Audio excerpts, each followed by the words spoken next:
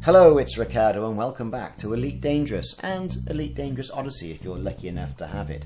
For those of you who spend their time in systems that are war-torn, the war system state will know that there are not only conflict zones that you can use with your war machine ship to get your pews on, but if you have Elite Dangerous Odyssey you can also leverage frontline solutions to get down and dirty with some first-person shooter action. However, there is something else going on in these war-torn systems that can be to your advantage, especially with engineering. I'm talking about high-grade emissions and the materials that you can find in high-grade emission spots in these war-torn systems.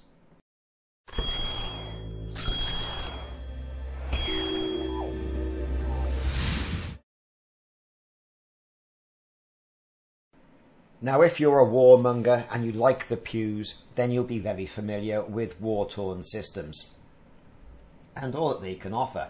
High-grade emissions, however, is something that snuck under the radar for quite a while. But what are they? Well, high-grade emissions are a type of signal source where certain rare and very rare manufactured materials can be obtained. I'm talking like core dynamics composites, proprietary composites, imperial shielding, improvised components, military-grade alloys, military supercapacitors, all those things that you see at the upper tier of engineering and think, well, how do I get them then? However, there are certain caveats to how you can get them. If you're in imperial systems, then you can get imperial shielding. If you're in federal systems, then you can get core dynamics composites or potentially proprietary composites.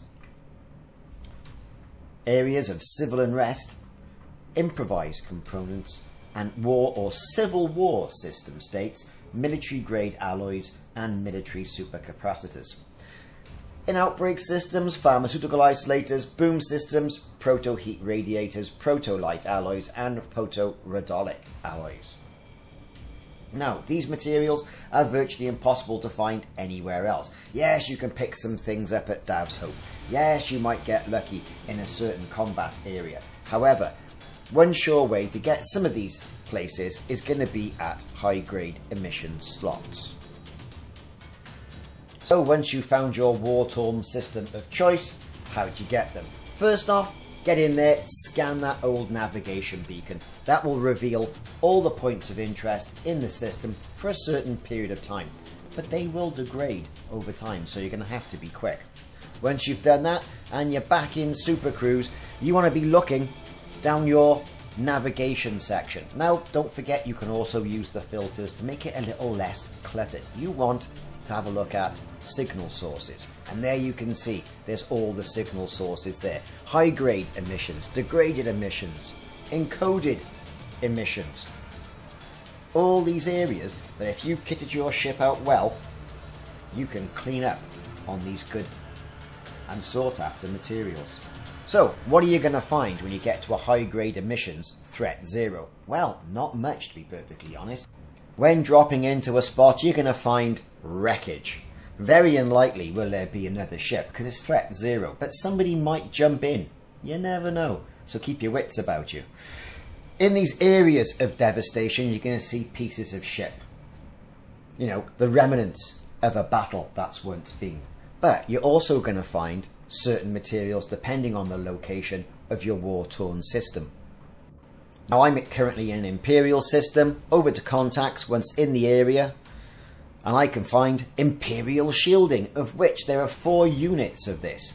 Now, if you've got your ship outfitted with limpets, then good for you. This is going to be really easy. This is my Explorer ship, however, and I haven't got any limpets or limpet collector fitted, so it's time to get the old cargo scoop out and get scooping. Now, for those new commanders, this is a skill indeed. For those of you who have played Elite all the way through the ages, you'll be very familiar with cargo scooping. Picking up your materials, put them into your material repository, and then it's on to the next thing. Then it's a case of rinse and repeat. Simple as that. High grade emissions and the materials that you can get in them. Well worth a look if you're in a military or war-torn area, as I mentioned at the beginning of the video. I've been Ricardo, thanks very much for watching. Hope you enjoyed the video.